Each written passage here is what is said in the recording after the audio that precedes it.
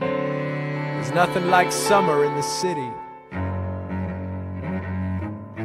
Someone under stress meets someone looking pretty.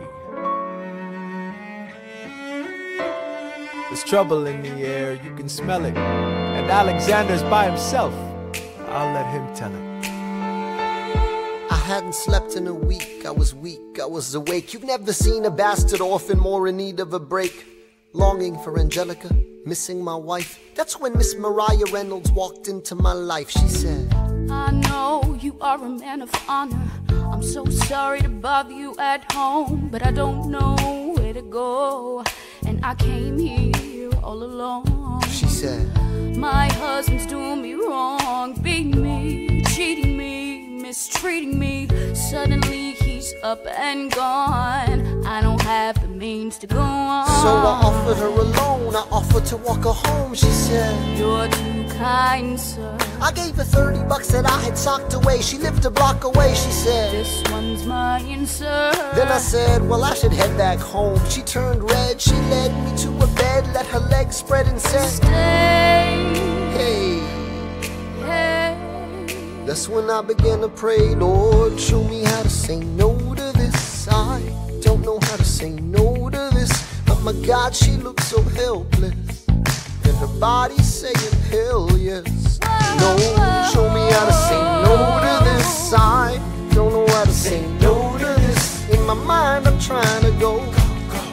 Then her mouth is on mine and I don't say no, no, say no to this.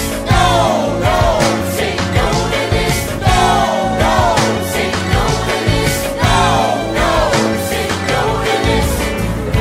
I wish I could say that was the last time I said that last time. It became a pastime. A month into this endeavor, I received a letter from a Mr. James Reynolds. Even better, it said, Dear sir, I hope this letter finds you in good health and in a prosperous enough position to put wealth in the pockets of people like me, down on their luck. You see, that was my wife who you decided to uh-oh, you made the wrong sucker a cuckold. So time to pay the piper for the pants you unbuckle. And hey, you can keep seeing my whole wife if the price is right. If not, I'm telling you, your wife. I hit the letter and I raced to a place, screamed, I'll cut you in the face. She said, no, sir. Dressed apologetic, a mess. She looked pathetic, she cried, please don't go, sir. So what's your full story? You said, I don't know about any letters. Stop crying, goddammit, get up. I didn't know any better. I am ruined. Please don't leave me. I am helpless. How could I do this? Just give him what he wants and you can have me. I don't want you. Whatever he I don't want wants, you. if you pay,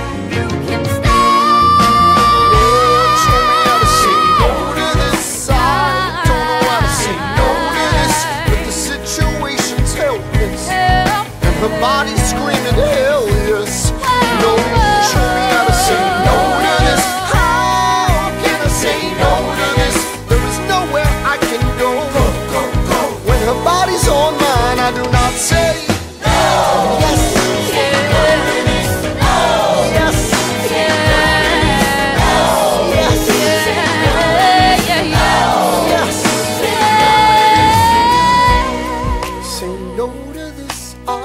Don't say no to this. There is nowhere I can go.